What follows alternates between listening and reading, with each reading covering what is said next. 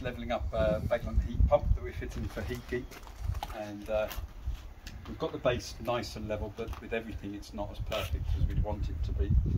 So when you first place the heat pump down, it'll pick up the shape of the base, so it won't just be out of level, it can actually twist through the case. It's just a sheet metal case with a bit of a chassis, but there's flex in the chassis, so it can twist. So from woodworking technique that we use for flattening boards in woodworking, we use something called winding sticks.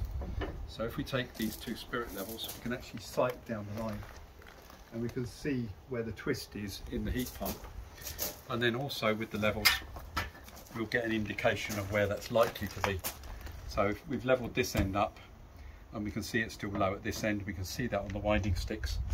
And we've got these special levelling shims we've had made up at the local sheet metal shop, and so this is needing about 5 of these, and what we have to do is just lift this up,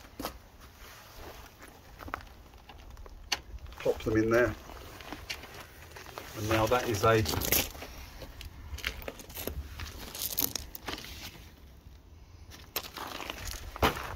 here we have a perfectly level, and if we just put the winding sticks across the top,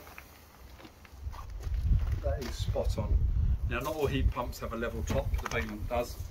Viessmann have an arch top, so you can't use the winding stick technique, but you can take a level off the side and the front of the machine, and you can apply a similar logic. It just take a little bit longer to do on the Viessmann than it will on the Valent, but very easy on the Valent, and the shims are excellent.